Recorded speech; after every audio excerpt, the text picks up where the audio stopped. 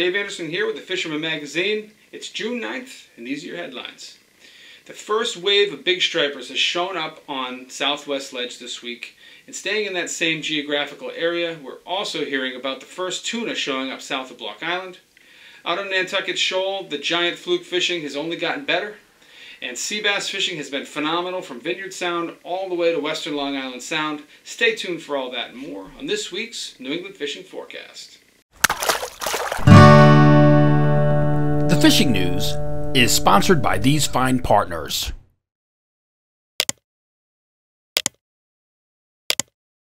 Now, before we get started, I just want to remind everybody about the giveaway. I'm giving away a darter that I make, that I designed, that fishes the way I want it to fish. I'm going to paint it a color that you will like, a very universal color. They're still in sealer, so I can't show you one, but that's available to anyone that can enter a photo that catches my eye. And I have to say, ever since I gave you guys my phone number last week, the text entries have been flooding in. It's like a whole new world. So I'm going to give it to you again. It's 203-417-4831. You can text me 24 hours a day. And I know a darter is traditionally a surf lure, but you can, I don't care how the fish is caught or what kind of fish it is, you send them my way at danderson@thefisherman.com or at the phone number I just gave you, and we'll get you in the contest. Just make sure you let me know that you want to be in.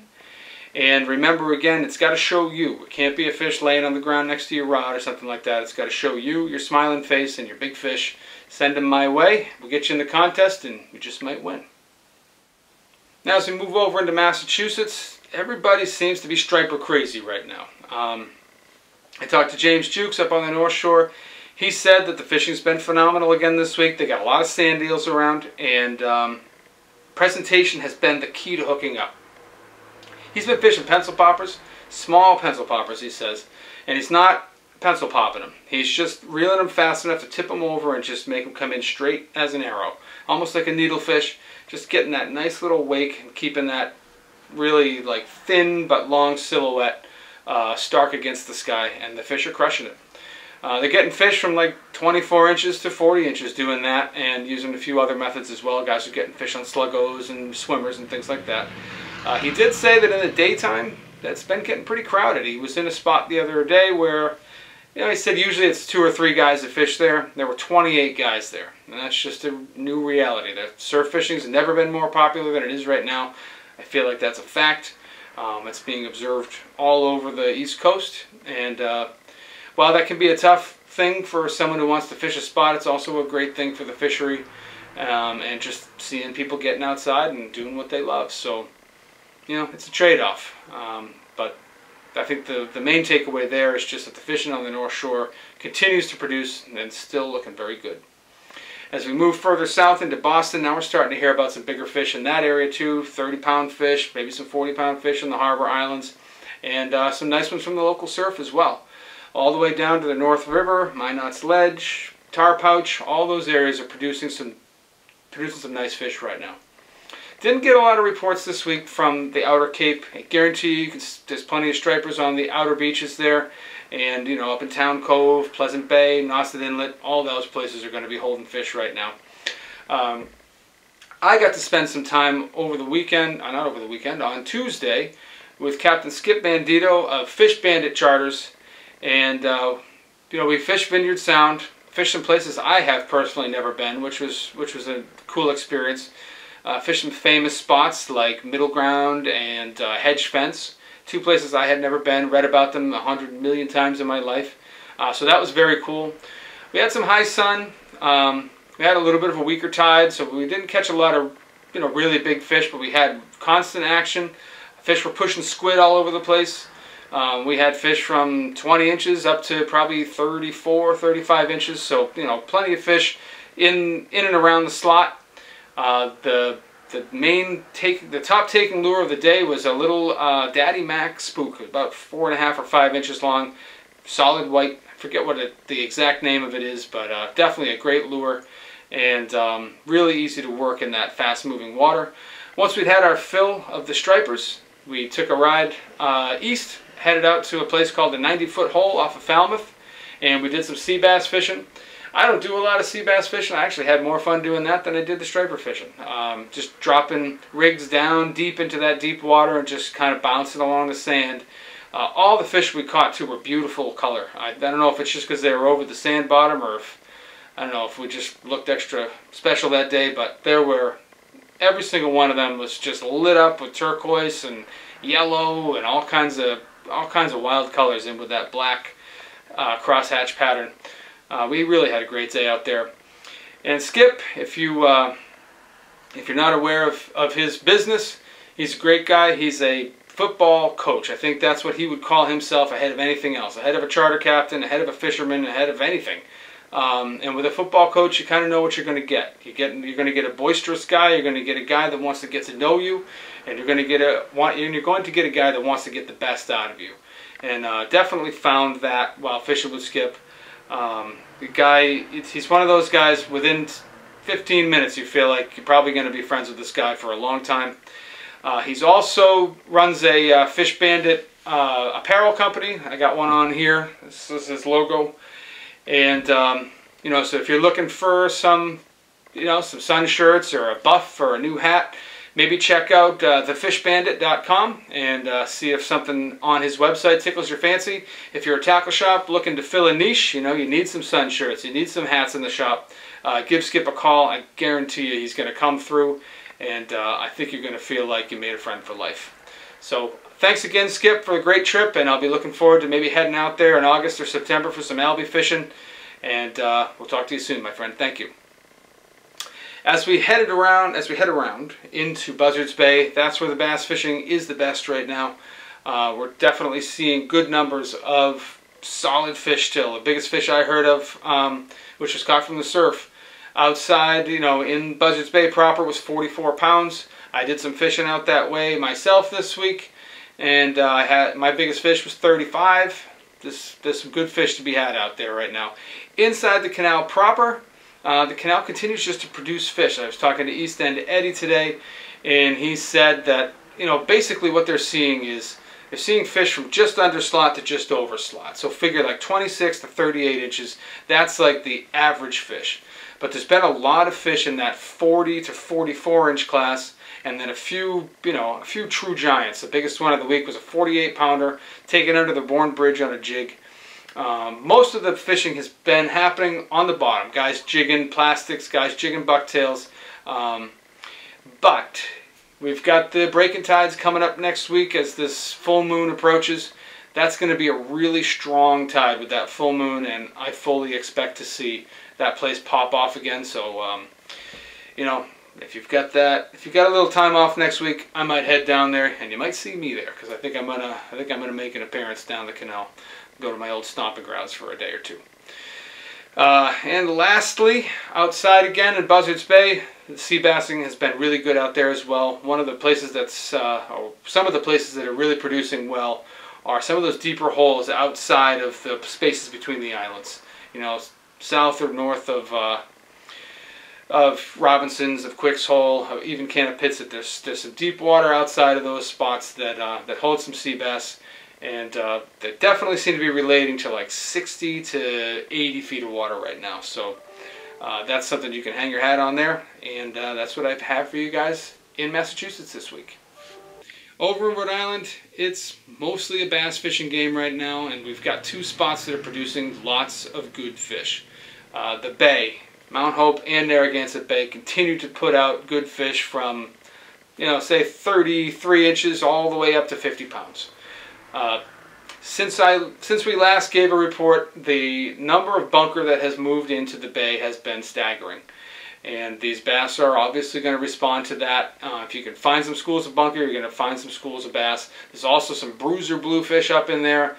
And if you fish structure and rips, you can find bass of any size. You might find, little schoolies, 25 inches, or you might land on a pile of big ones. Guys have been getting them on a variety of things, but live bunker fished on circle hooks has been by far the top taker. Probably the second place might be trolling a live bunker. And then, of course, third place is going to be throwing something like the dock, a big spook, some kind of big spook, a splash walk, something of that type. A lot of fish in there. And the other big news is that as we mentioned in the intro, Southwest Ledge has its first push of big bass. So this fish, you know, in the 40-pound and probably well into the 50-pound class, hanging on the ledge right now, chowing down on eels, and you can catch them if you head out there. The last little thing I have for you guys bass-wise is that there's been some great sight fishing around Napa Tree Point and inside Little Narragansett Bay out that way. Fish to 20 pounds. Mostly guys throwing flies are getting them, but a few guys throwing small soft plastics like a little Ronzi or something like that are also hooking up, so that's something you can pay attention to.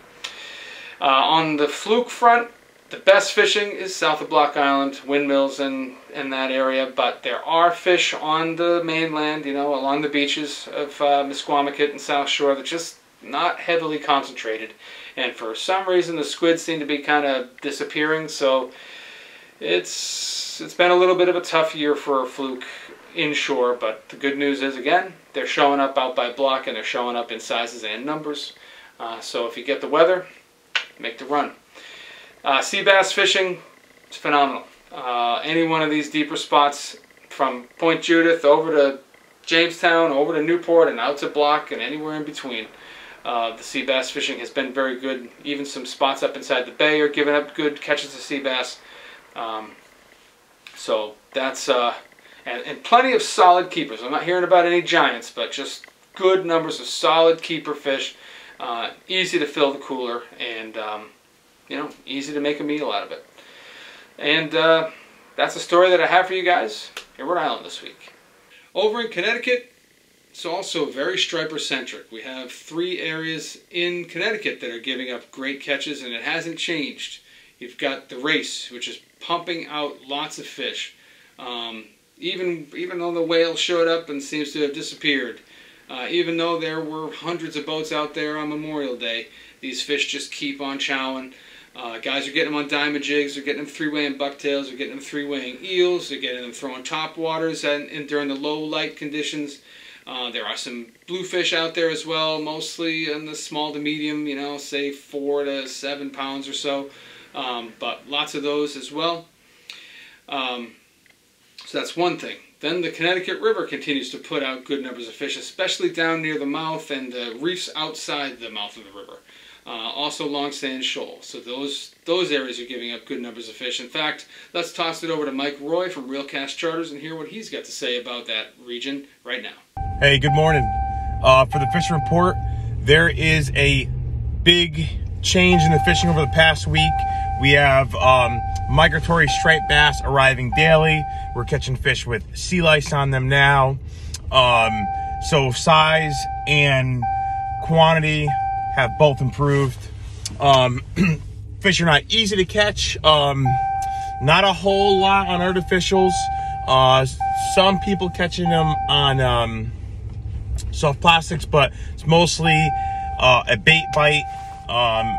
There is bunker around, not in large quantities, but there are bunker, and I would expect to see more arriving shortly. I heard reports of bunker schools out in central and western Long Island Sound. Speaking of the Sound, the reefs are fishing quite well. There's some big fish out on some of the reefs off Clinton, and guys catching fish all the way down to the eastern part of Long Island Sound. The deepwater areas, such as the Race, are holding fish, and there are some bigger fish there. Guys are doing well, 3-weighing bucktail jigs. And also I hear good reports of people using the flutter spoon, which is somewhat of a new technique to the area. So there's a good amount of striped bass all throughout Long Island Sound. The black sea bass fishing is really good in central Long Island Sound right now.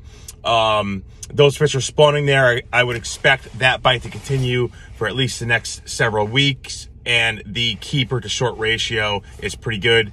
And for big blues, now that big school of bluefish that was around a couple weeks ago, that has thinned out dramatically. There are a few gators out in the deep areas like the Race and some of the deeper reefs. Thanks, Mike. Appreciate the report. Talk to you next week, buddy. Also, on the sand shoals, one of the few places where there are reliable catches of fluke being made. On the Connecticut side, most guys are still crossing over. They're going to Montauk, they're going to Block, They're going to Peconic. They're going to Port Jeff and some of those sandy bottoms out that way. But the two spots that are, in the central eastern sound that are giving up fluke right now are Long Sand Shoal, and then some of the areas surrounding Nantucket Bay, Two Tree Island, Two Tree Channel, and some of those ledges and drop-offs just outside of Nantucket Bay. Let's see, there's been some bluefish around the mouth of the river too, some sizable ones, much bigger ones than what most guys are finding out at the race right now. Also hearing about, finning bluefish starting to show up in the middle of the sound. I actually talked to Matt Broderick from Long Island, and he said that he was out in his boat the other day, and he ran up on just huge pods of big bluefish, all just finning right on the surface. So he said that was kind of in the Stratford Shoal area. So you can kind of you can go look around out there if you want to get into some big bluefish action. As we head further west, the bass fishing is probably the best bass fishing in the whole region right now. Maybe Block Island might be better, but it's just popping off right now. And for all the details on that, let's toss it over to Max from Fisherman's World and hear what he's got to say. Hey guys, Max here with another local fishing report. Striped bass fishing remains red hot in our area. We've seen a lot of big fish this past couple weeks. There's a lot of fish in that 45 to 50 inch mark. We've seen fish to 53 inches this week. Guys are reporting a really good bite still on the troll. Guys trolling mojos, umbrellas, deep divers, bunker spoons, and then live bait fishing around the bunker schools, big plugs, and guys chunking at night. It's all going on. Now is your time for your big trophy striped bass. A lot of the concentration remains on the backside of the islands with all these bunker schools flooding in and in the triangle area. Guys chunking at night are reporting they're almost having 30 fish nights with a lot of cookie cutter to 15, 25 pound bass.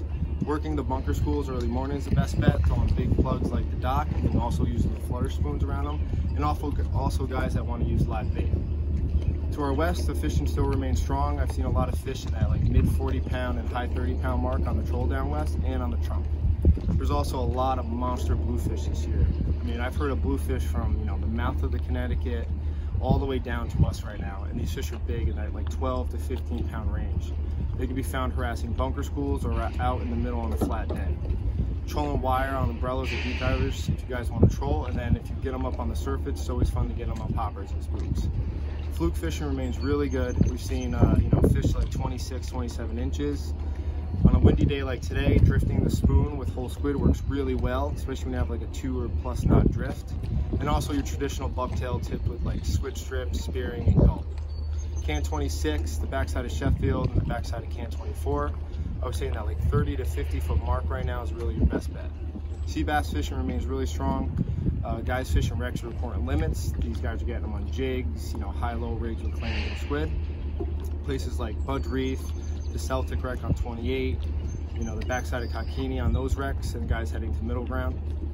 And then porgies, we haven't heard of anything from the beaches yet, but this should change going into end of June with our water temps slowly rising these nice days. But guys that are on the boats are getting 20 to 30, 50 foot mark. So I've heard of them in 20 and less, so that means they're coming inshore. The backside of the islands, any structure really will hold porgies right now. And they'll take, guys love sandworms, clams, squid. All right, good luck. Thanks, Max. Great report. Really appreciate that. And anyone who's looking to get in on that fishery, especially that striper fishery out in the Western Sound, make sure you check out the June edition and read Max's article on his 3 methods for tagging a trophy in the Western Sound, because it's a great story and it's definitely going to enlighten you, and it's definitely going to put you on some bigger fish. On the sea bass front, it's all Central Sound. At least most of what I'm hearing, I should say, is Central Sound, some out west. But again, solid fish, no giants, just solid 2.5 to 3.5 pound fish. Limits have not been too tough to come by. Fishing 50 to 80 feet of water, and catching them on rigs, jigs, bait, all different things. Those things are aggressive and really fun to catch. Great table fare. And that's what I have for you guys in Connecticut this week. The tides are turning on the Dreamboat standings with the new entries as of May 9th. The Bluefish category has a new first place entry from Daniel Del Rosario, a 16.1 pound gator. Same for fluke, with past Dreamboat champion Sam Dibner entering a monster 12.98-pound doormat for first place fluke position. Cliff Rhodes entered a 10.15-pound fluke. Roger Humphreys entered a 9.85-pounder. And Michael Marr entered a 9.6-pound fluke. And the weakfish category is also strong. 2021 second place Dreamboat winner Joseph VM weighed in this 6.02-pound weakfish. Mike De La Palma weighed in a 5.75-pound fish, and Charles Williams with a 5.6-pound fish. We have a new first place porgy entry from Ahmed Solomon with a 3.63 Jurassic porgy. John Quinn weighed in a 3.25-pounder. In the sea robin category, Casey Marekchek weighed in the second position at 3.40 pounds. So to wrap it up, the total point leaders are Ron Carazano with 18 points, Garrett Weir with 17 points, Dean Paello with 13 points, and Daniel D. Rosario with 10 points. The Dreamboat Fishing Challenge is the Fisherman subscriber-only multi-species fishing competition with a chance to win a new Steigercraft 23 Miami powered by Yamaha, along with other great prizes. Subscribe now to the Fisherman magazine to be part of the action. Hey everybody, it's Dave Anderson with the New England edition. Just going to give you a quick rundown on what's gone on this week in the Coastal Kayak Clash. First fish of the week was a 29.25-inch weakfish taken by Mike Radzaszewski. That leads the category. The other two big fish of the week were both stripers. The first one was a 44.5-incher taken by Tom Rhode. And the second place fish now is my buddy Rui Gonzalez with 45.75-incher. That's good enough for second place in the category.